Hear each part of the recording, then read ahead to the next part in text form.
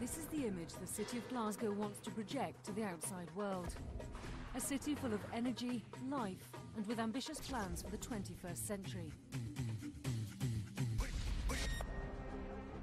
But Glasgow, and indeed Scotland, also have another image they desperately want to shed: religious hatred. Now, it's still quite early, it's 2 o'clock in the morning. How do you expect the evening to pan out? We've got a list here from the computer, and we know we've had 14 assaults in before midnight. That's a high number for a weekend. At the end of the day, you could be talking about 40 patients who've all come here as results of sectarian problems. This is a film about two communities, one Protestant, the other Catholic, and the centuries-old rivalry between them. It's also a film about two of the biggest football clubs in the world, and about violence where wearing the wrong colour can mark you out for attack, even death. And this in Britain in the 21st century.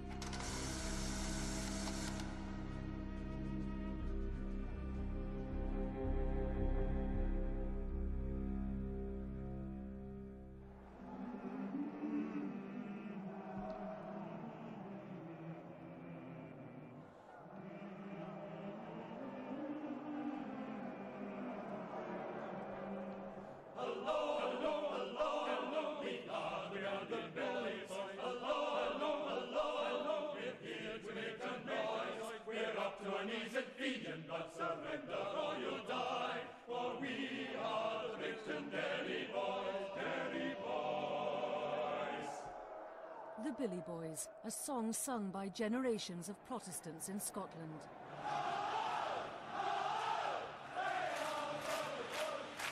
It refers to the murder of Irish Catholics in battles 400 years ago. Glasgow Rangers fans sing it to antagonise their rivals, Glasgow Celtic. This is no ordinary football rivalry. It's the result of deep religious division. Celtic's traditional support is Catholic and Rangers Protestant. We filmed with paramedics and hospital staff after last weekend's Rangers and Celtic game. Most of the injuries you see in this programme were filmed on just that one night. This man was attacked several hours after the match.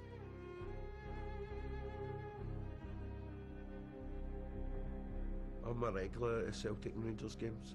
Regular. I got a ticket usually every game. This week I decided not watch a game in the pub with my pals. This is what happens. Just makes you wonder, know what I mean? There was sectarian stuff, no, turned round. That was it. Didn't need to say anything. My teeth kicked in. My hand jumped on. What's that all about? People getting put in hospital because of what team they support. What's going on in this country? Rangers and Celtic are known as the Old Firm. They're among the top 20 richest football clubs in the world. One city, two footballing giants, and a rivalry which stems historically from the religious conflicts between Protestant Ulster and Catholic Ireland. We've got a small, very small section of the fan base that I think we would rather not have associated with the club, who are sectarian attitudes. But I think you have to see that in context, historical context in particular. I think we've made enormous strides in dealing with that, trying to prevent it in the first case and to eradicate it in the second case. So our policy is very clear. We discourage sectarian behaviour in any form. Do you believe that you do have a sectarian fan base? Very small, and I think it would be wrong of me and crass of me to deny there is not some unacceptable fans who support our club. But I genuinely believe it's a minority, it's improving, but we should never be complacent, and hopefully that one day it can be totally eradicated.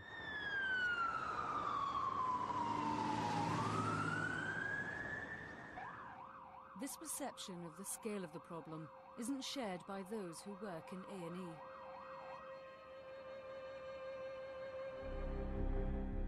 If people who don't understand it, down south it would probably be like if you had an all-black team and an all-white team, and the all-black team were only supported by blacks and the all-white supported by whites, and that's the only way you could really explain it, where there was that type of violence out in the street.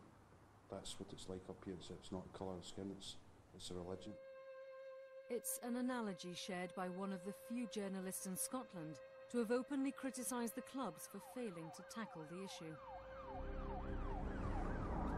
I've tried this line out on some of the more bigoted members of the Rangers and Celtic support, and they don't get it.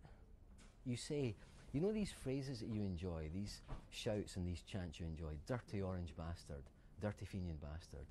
Imagine if it was actually dirty black bastard, there's no doubt about it. If it was rank racism as opposed to rank bigotry, I think it would have been cured long ago, because we would never have accepted it. It would have been just too embarrassing. This is the sound of racism in football. Football's world governing body FIFA has demanded an explanation from the Spanish authorities for the racist abuse directed at England's black players during last night's match in Madrid. It's only a few months since there was international condemnation of this behaviour.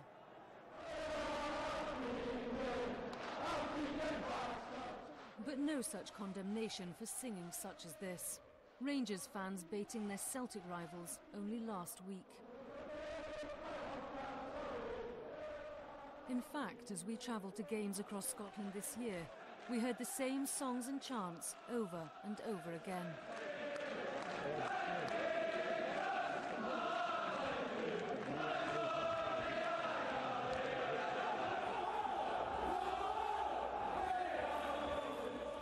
The Billy Boys, clearly the Rangers fans' favourite.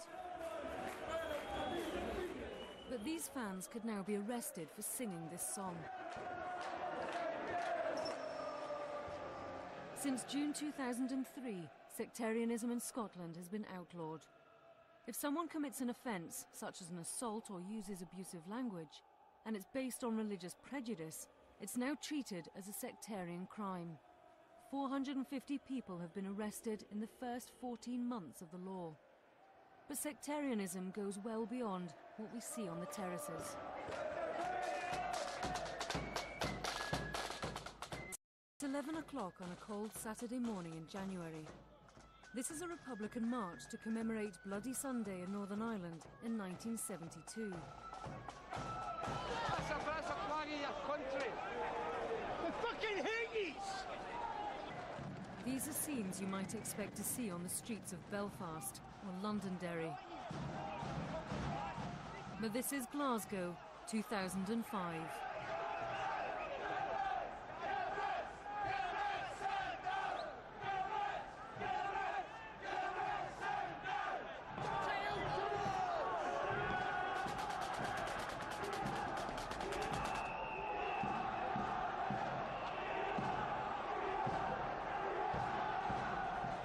At about 1800, Scotland was overwhelmingly a Protestant nation.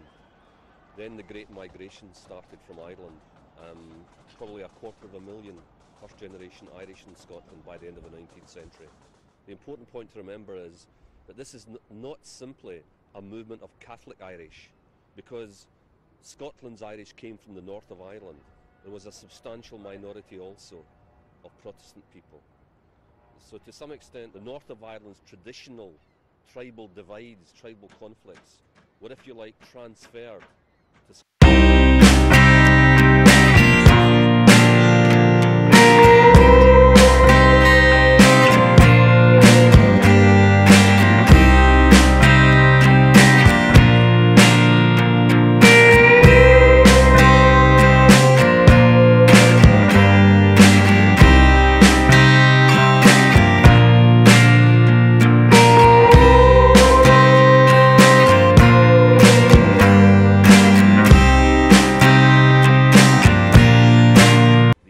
ambassador to the UK attending his first Old Firm match.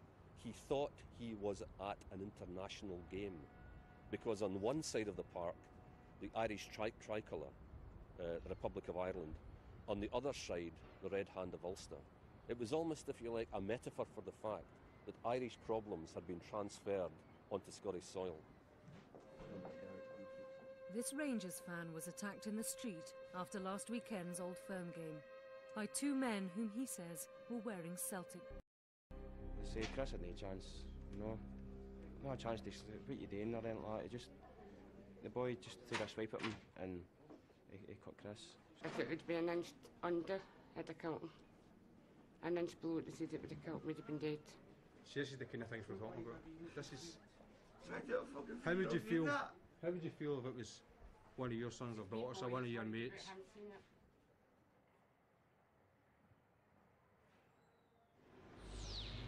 A fan was shot and badly injured today with a crossbow bolt on the city's south side. A teenager who murdered his next-door neighbour by stabbing him 150 times for wearing a Celtic strip. Detectives appealed for witnesses to the attack. Police insider said there was little doubt it was a potentially murderous attack on the supporter. For generations, Scotland has been in denial about this problem of sectarianism. For God's sake, it's 200 years old. It is actually embedded very strongly within the culture, particularly the culture of the west of Scotland. And so it's so familiar, it's so routine, that people don't actually think, or have not thought until recently, it's a big issue. It's a fact of life. It's part of the way of life of the society. But now, for the first time in generations, there are moves on the political front to tackle sectarianism. Taking the initiative is Jack McConnell, Scotland's first minister. He described religious bigotry as Scotland's secret shame, upsetting a lot of people.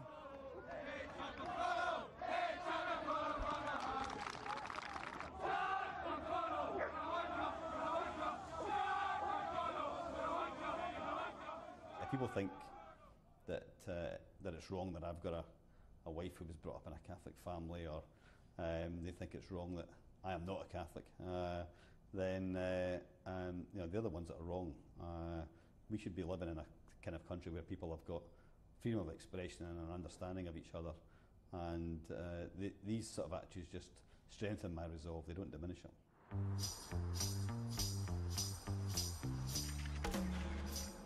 2 weeks ago, Scotland held its first ever national summit on sectarianism. More than 30 organisations, including the leaders of Scotland's main churches, schools, the Orange Order, and both Rangers and Celtic, gathered together to debate tackling the issue of religion. This unprecedented meeting of minds was chaired by Jack McConnell, the First Minister. I don't want people to be ashamed of their traditions, but when that spills over into hatred of another religion, hatred of another community, then that is what is wrong. And it's the public expression of offensive behaviour, the public expression of offensive language, offensive marching, the public hatred of others, and the encouragement in younger generations to feel that way too, that I think is most offensive in Scotland, and that is what we have to change.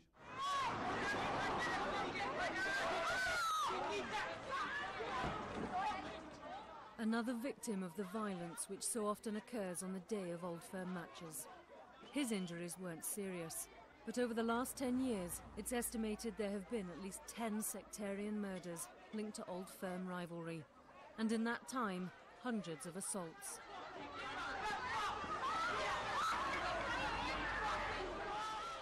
It's based on prejudice, it's based on ignorance, it's based on pure badness.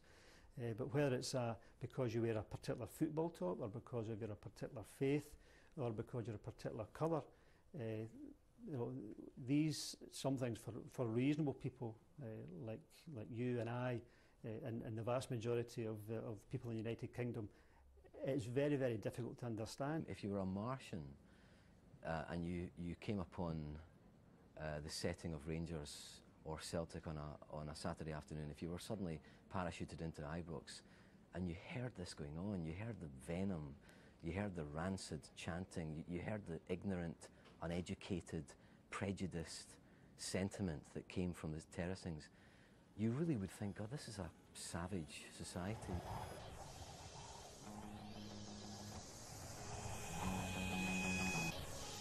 This is Polmont Young Offenders Institution. It holds some of Scotland's most violent young men. Many are from backgrounds where sectarian values are actively encouraged. Among them are die-hard Celtic and Rangers fans. I started to understand maybe when I was about 10 what the words meant. Catholics and Protestants divided that used like obscene words against the Protestants. Such as? Started to like Protestant scum and dirty orange bastards and all that, which drums that into your head, and that's the way you begin to feel yourself. At the age of 10? At the age of 10, aye. My first ever memory was going to visit my uncle in prison and getting a Rangers top off him. That's the only memory I can remember. That drumming into my head about Rangers, how to hate the Fenians Celtic. Whether my team won, drew or lost, I would come out and I would end up going and picking a fight with Rangers, a guy with Rangers tap on. Was that because they were Rangers or was that because they were Protestant? Rangers and Protestants. Tell you the truth, I didn't really know what Fenian meant at the time, but I took it on board anyway, because you're going to take on board what your uncles and that are saying, you know what I mean, because it's like your elders. When you used to read about fans being attacked or murdered after games, and you read that it was maybe a Rangers fan it had happened to, what would you think? Nothing. I used to think, good, one less Rangers fan. One less Protestant? One less of them to go supporting it at the ground. Whereas if I read if it was a Celtic fan, I'd be like, dirty Protestant scum, you know what I mean? Bastards. For doing that to one of us. Deeply ingrained attitudes make life difficult for those who deal with the aftermath of an old firm match. Call-outs to paramedics can increase by up to 66%. The vast majority, violent or drunken assaults between opposing fans. Staff often experience the sectarian hatred firsthand. Our nurses wear blue, our doctors wear green, some surgeons wear blue, and this may not be the colour of choice of the individuals who are going to be treated, and it might be an endless argument to calm them down, sort them out just so you can treat them. So an injury takes 5 minutes to stitch, it's an hour, and it's 3 persons trying to calm this guy down. Yeah, people do sometimes take great exception to inane little things like that, and you know, it's totally absurd. I think anyone outside the west of Scotland just wouldn't understand it at all, but it's been like that, you know, certainly the whole of my life that I can remember. Yeah. Rangers and Celtic may just be football clubs, but like it or not, they've been put at the heart of this very public sectarian debate. Being in the media spotlight hasn't always been easy. Paul Gascoigne celebrates a Rangers goal by imitating a loyalist flute band.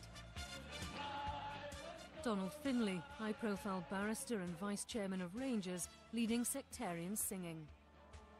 Celtic manager Martin O'Neill endorsing an anti-sectarian initiative. You personally think you can do anything at Celtic Park to stop it, the singing, the sectarian chanting from the stands? Who? You. Could you make an appeal to the people who do this, to tell them to stop it?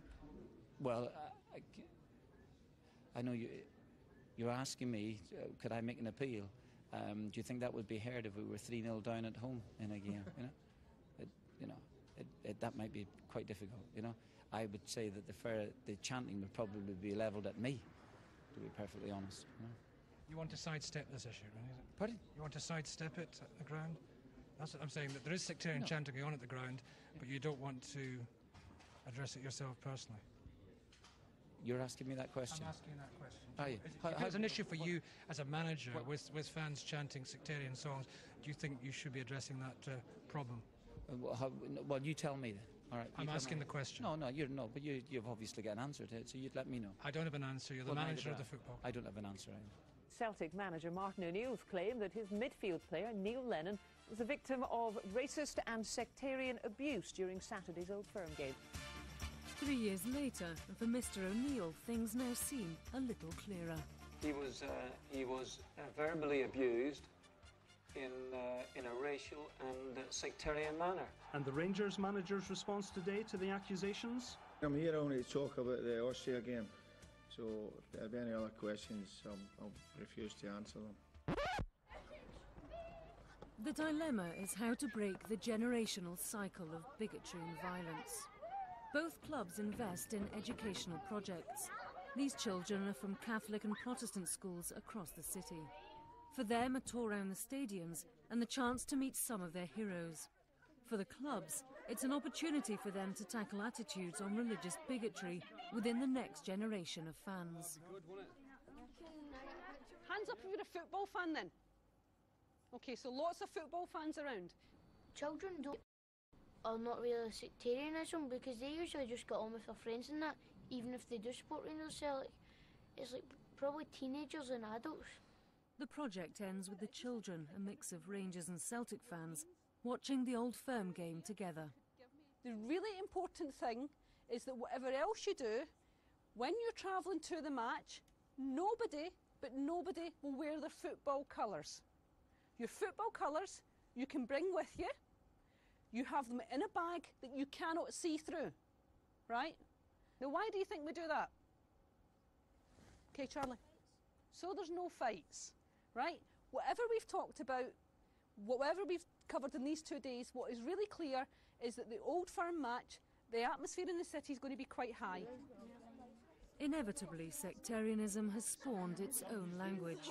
Words and names used to antagonise and provoke. This alphabet was compiled by these 12-year-olds. A, aggression. B, bigotry and bitter. Bullying. C, Celtic, clueless. D, discrimination. F, Fenian.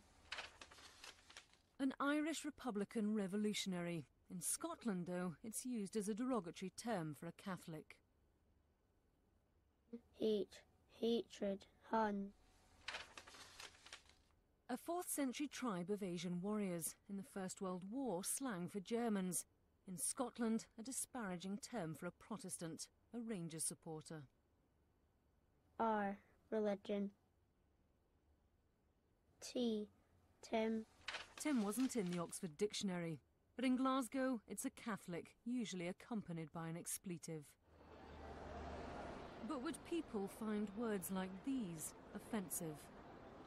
I'm going to give you a list of words. You just tell me when you find some of them offensive and tell me why. Okay. Fenian. Aye, that's offensive. Fenian. That's not very nice. Tim. That's not very nice either. Tim. That would be offensive. Tim. To me, that's just a Celtic supporter. I don't know what it means. Tim. Well, it doesn't really worry me. I mean, a Tim, to my mind, is the same as a jock as a Scotsman. Hun. Oh, no. Hun. Just a Rangers supporter. I don't know what it means. Oh no, I don't like the word Hun. Why should you even call a German a Hun? It's not a very nice expression at all. But the provocation isn't confined to religious abuse. Celtic fans have a striking line in political songs. A particular favourite is The Boys of the Old Brigade.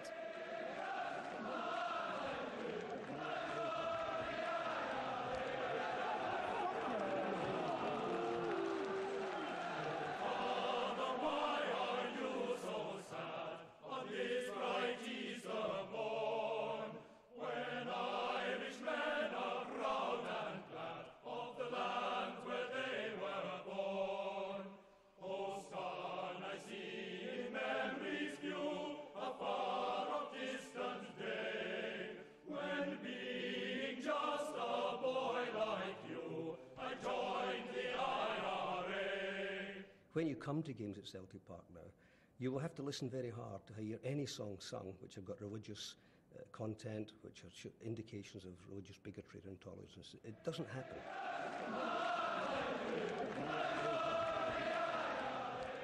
But what about the songs with political overtones? Boys of the Old Brigade. We don't like that. We think it's got nothing to do with Celtic Football Club. We have no political affiliation of any kind at all. We think it's out of place at Celtic Park. Last week, a number of fans were clearly heard on live television, disrupting a minute's silence for victims of September the 11th. IRA chants could be clearly heard.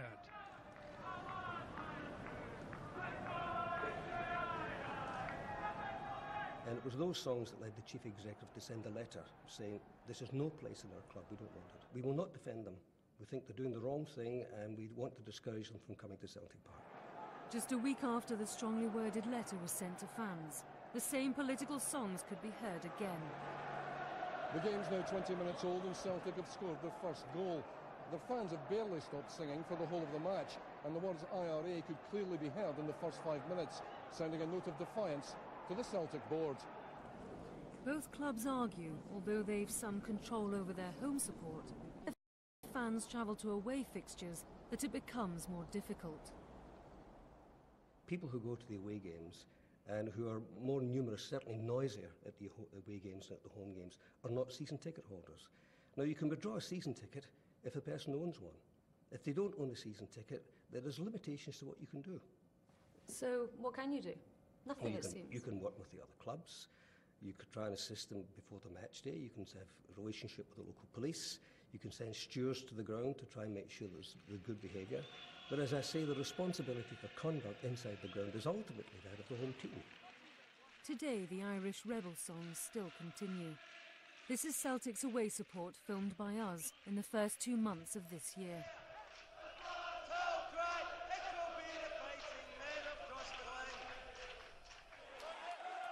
Rangers fans too have a way of using expressions of extreme political beliefs to provoke the other side. We filmed these fans repeatedly making Nazi salutes and singing sectarian songs.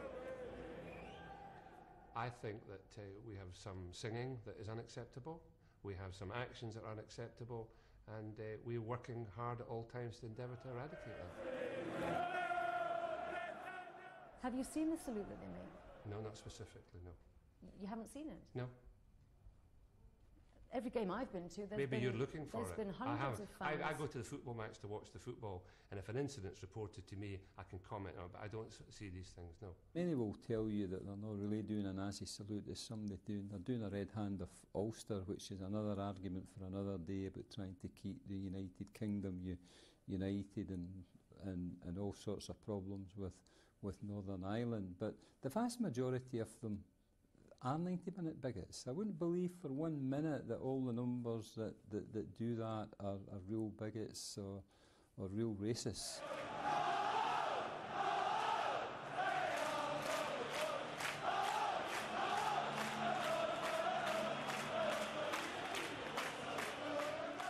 What would be the message to the fans who, on Sunday's game, stood in the terraces in their thousands and sang the most offensive, vile, hateful songs and chants, out and out religious hatred? What will you say to those fans?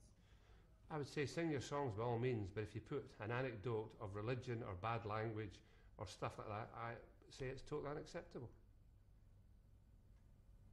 Did you hear these fans? Of course I did. I'm not denying, but I think that... Are you not ashamed of them? No, what I've said is it's totally unacceptable. Are you not ashamed of them, though? I wouldn't use the word ashamed, I'd just say it's totally unacceptable. I think that there's no place for that in society today.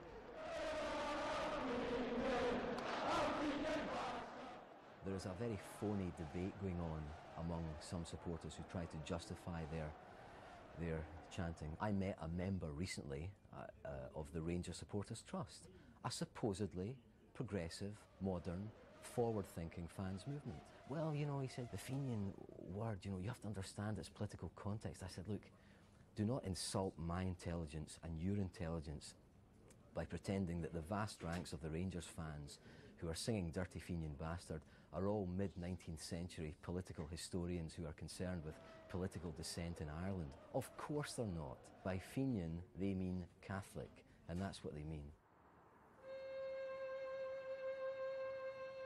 Another young victim caught up in the bloody aftermath of last week's Old Firm game.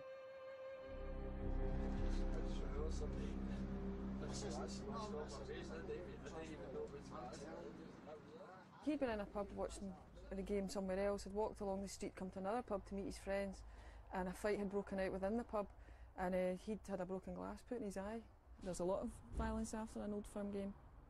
You could be lucky, you're lucky to get home if you're wearing a particular colour, intact. It's as simple as that.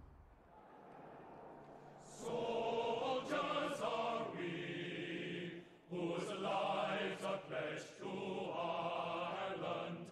Some have come from a land beyond the way. But the games that I've been in have been the best adrenaline buzz you could, not one drug could experience the adrenaline for it, you know what I mean? You just get that much high. That's how I think there's that many murders and stabbings and all the rest of it, because you're leaving the games in such a high, you're not really thinking about the consequences before you go and do something. Are you surprised by the level of violence? after these football games? Not really, no. No very stuff that gets shouted at each other. We'll chant the soldier's song. It is old, but it is beautiful, and its colours they are fine. It was worn. I hate it. I hate it. It gets us really mad. That's how people get hurt. That's how people end up getting murdered. That's a cause of it. They come out of the grounds, it hates building up in you, you're getting really, really mad, and it gets to the stage where you're saying to yourself, if first Rangers fan I see, I'm just going to run up and head him. The sash my father wore. Rangers is the only club in Scotland to have set up a sectarianism and racism monitoring group. We were invited to one of their fortnightly meetings. One of the items on the agenda was a debrief on the Old Firm game in January, which we'd secretly filmed at. Policy of plainclothes stewards. Broadly speaking, I'm pleased to say that the behaviour was very good. Well, admittedly there was no violence, but could this really have been the same game that we attended? We managed to capture on camera numerous Rangers supporters giving Nazi salutes and singing sectarian songs.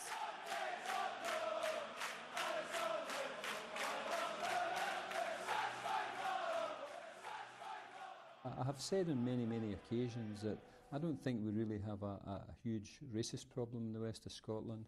I don't think we have a huge sectarian problem, but we do sometimes have a problem of big mouth, and that's what the 90-minute bigot tends to be, is someone who's shouting something loud, but that he doesn't really mean it. Well, I think when a young man can have his throat cut and bleed to death just because of the colour of a scarf or a top he's wearing, that's not 90-minute bigotry. That's a lifetime of bigotry and several generations of bigotry just demonstrating itself, and it's certainly not just a 90-minute episode. That's it in a nutshell, really. The violent aftermath of the Old Firm match last week pushed crisis-hit hospitals to the verge. One nurse said that Sunday night, like any other Old Firm day, was like a bloodbath. Statistics just... A spokesman said the incidents after Saturday's game were horrific and show once again the desperate need for urgent action. What action would you take against a fan who's been deemed to be singing or chanting something which is unacceptable in the club's eyes, something sectarian? We pursue it as vigorously as the law permits. If that points us toward a season ticket holder or a supporter who's been, first of all, charged with sectarian behaviour, we suspend his entry to the ground, take away his season ticket. And if he's convicted of sectarian behaviour, we can take away the ticket, and we do so, and that's an indefinite suspension. How many people have you taken that action against? This year, one, because, as I said, only one conviction has been achieved in the courts of sectarian behaviour. Have you lived in Glasgow 20, 30, 40 years ago? There were hundreds of arrests at games, and fighting would break out in the terracing, and bottles would be thrown. Now, measured in an historical context, I think we've made very, very considerable strides, and it's Celtic's policy to continue with that effort to try and reduce and, if possible, eliminate sectarian behaviour at Celtic Park. For 7 years, Rangers have been collecting data on their own offending fans. We've given 14 life bans, 110 told not to come back, and there's been over 1,200 warnings. We're working at it. How many of those numbers were banned or identified for sectarian behaviour? I cannot be specific on that because you'd have to ask Lawrence that, who I believe you've interviewed. I've asked him and he can't answer that question either. Well, if you want us to go and find out before you put this programme, we'll give you the exact number, but I'm sure there was a vast majority would be of that. Do you think it would be worth it for the club to actually try and find out the scale of the problem by trying to identify how many of these fans have committed these Well, I think I've offences? already said to you, we're working around the clock. We can only do so much. It's not just a problem with Rangers and Celtic or football in general. It's a social situation that has been in Scotland for years, which I think has been overblown up. We asked again for the number of fans penalised by the club for sectarian behaviour. They couldn't establish this, they said, because of data protection.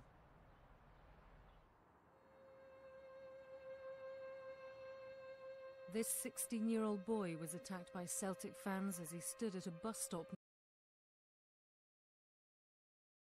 stop near his home after last week's game. We've just had a chap there, a young boy, 16, who to the outside world looks like a Rangers fan. He's wearing red, white and blue from top to toe, and when we uncovered him to expose and examine him, he's wearing a Celtic top underneath. Now that wouldn't have been seen by a passerby, but he's absolutely determined it's a supporters issue. He thinks he was attacked because of the colours he wears. Policing last weekend's Old Firm match was a major operation. With 60,000 fans expected to attend, it's treated as a Category A major incident. There'll be more than 500 officers involved in policing it. Now they also have the added burden of having to enforce the new law on bigotry. People often refer to this 90-minute bigot. Well, you know, whether you're a 90-minute bigot or a bigot 24 hours a day, if you come and commit a religious prejudice crime at a football match, our view, my view, is that you should be arrested, and that's the stance we've taken. We cannot just simply say too many people are doing it, it's too hard, I'm going to turn a blind eye. We have to go in and take some form of action, and I suppose perhaps go for those who are the worst offenders, those who are the most obvious, those who are the most outrageous, those who are the ringleaders, and that type of thing. And you come and take your seats. One group of football fans who won't see any of this are the 30 youngsters from the Sense Over Sectarianism project. They change into their team strips after they arrive at the stadium because it's too dangerous for them to travel in their colours. They're also segregated from the crowd for their own safety and watch the game in one of the club's canteens.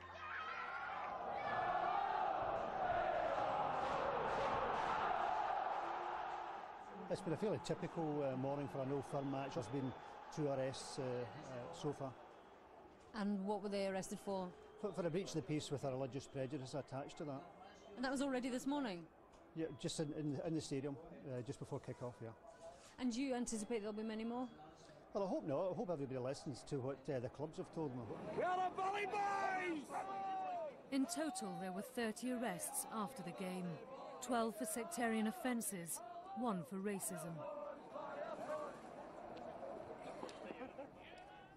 You can either sit on your backside and do nothing about it and accept that nothing will ever change, or you can try and change attitudes, but encouraging the next generation, because that's the real focus here, the next generation, a different set of attitudes, far more tolerant and understanding, and therefore reduces the amount of violence and intimidation that takes place. The political will is there, so too is the law. But what of the clubs? How they exercise their considerable influence over their support could be a major factor in determining when Scotland will finally be rid of its secret shame. You have the drama of the game itself and the atmosphere.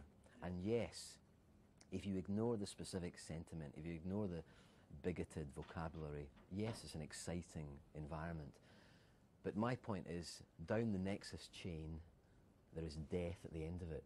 You have the passion, you have the tribalism, you have the aggro out in the street, you have the policing, you have the fighting, and down the line, you have tragedy.